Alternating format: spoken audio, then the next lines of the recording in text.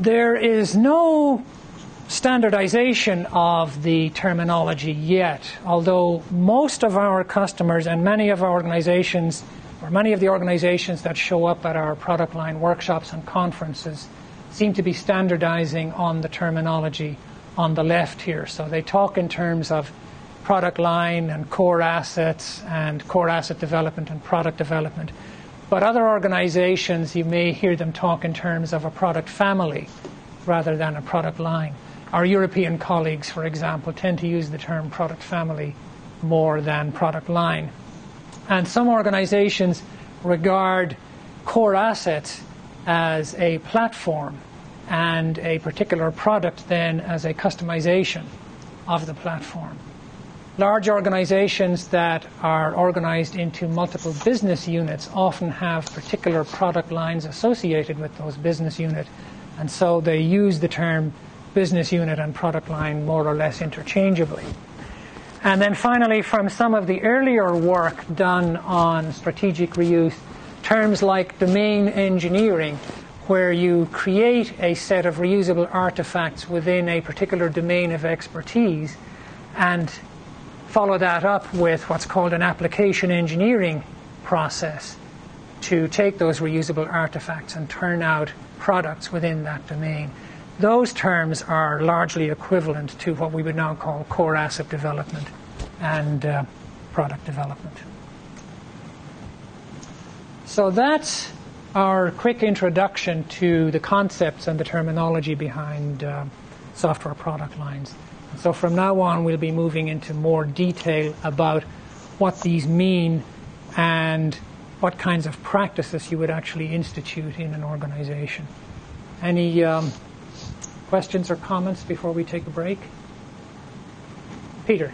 Yes, the example you gave before with your Dell computer, I was immediately thinking of building like a generic application that can handle all the cases just by itself, which would be like, for me, like a natural approach to it. Like having one architecture, one application that can handle it all.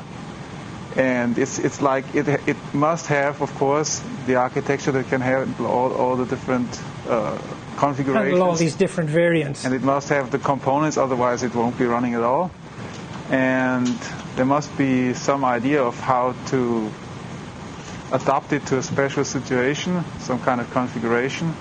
I wonder what are the criteria to say, well, I'm building this generic application that I can take just as it is with some kind of configuration to one customer, or having an approach to building a product line.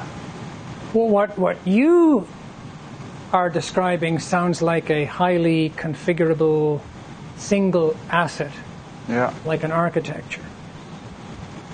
But it's not the same as creating a line of products from a set of artifacts that goes beyond the architecture.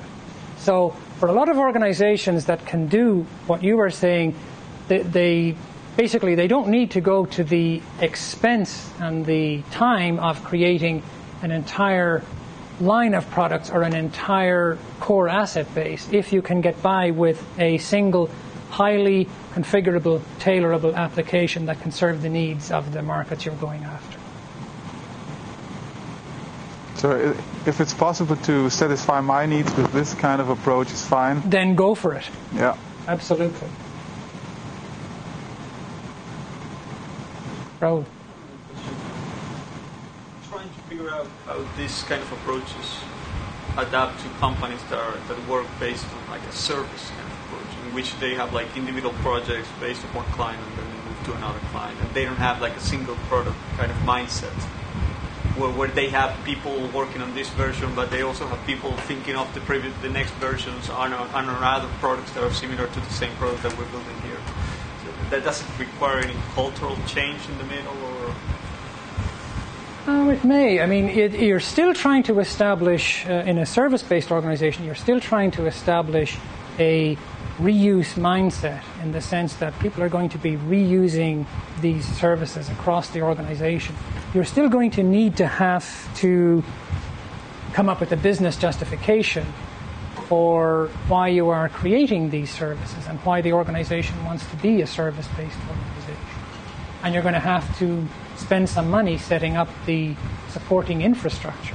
So a lot of the technological approach and a lot of the management and governance issues that you run into in a service-based organization are exactly the kinds of things you run into in a product line organization. So even if your ultimate goal is not to create products but to create a set of services, a lot of the practices and the process discipline of software product lines are still applicable in a service context.